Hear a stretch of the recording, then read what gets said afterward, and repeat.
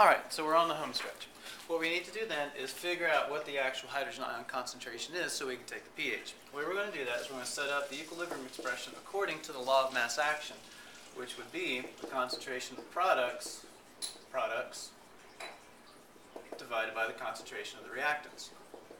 So we can set that expression up, product of the products over the product of the reactants. So H plus A minus over HA. And then we just substitute in our values. The Ka value for acetic acid is a known constant, that is 1.8 times 10 to the negative 5. It's a unitless value. It's kind of gives us a reference for how it behaves, and we can use that to compare it with other acids and bases. Do a quick substitution and rearrangement. We can then work out that. Let's see.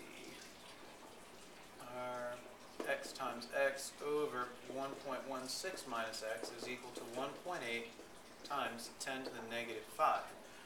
So if you run all the algebra through on that, you're going to get x is actually equal to 4.57 times 10 to the negative 3.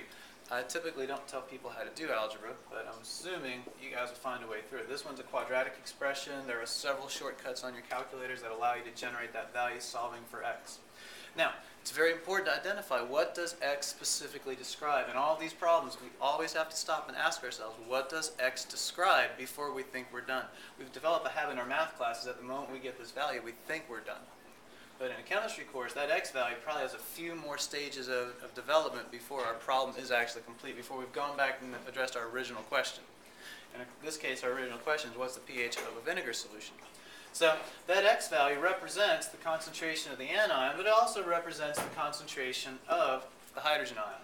We could also use the x value to determine how much of the original acid is left over. In this case, most of it. You realize that that 4 shows up here after the 6 in the thousandth place.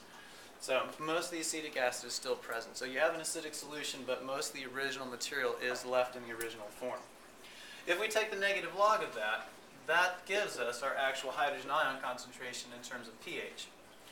And so the negative log of 4.57 times 10 to the negative 3, well, you know it's going to be less than 3 because that's that value. When you take negative log of that and then subtract that less than 1 value from it, you're going to end up with a number greater than 2 but less than 3 as a pH value. And a calculation of that will show you that it is 2.340. When we're dealing with sig figs, I don't really count our Ka values as part of our sig figs issue, and I'll take the 3 from my earlier calculation, which gives me 3 here, which is the number of points past the decimal report in our pH value. You can check your math references on why we do it that way. And hopefully that showed up on the screen. Let me step around the front of this. And it just barely did. And that is how you use an ICE table to calculate concentration of materials in an equilibrium system.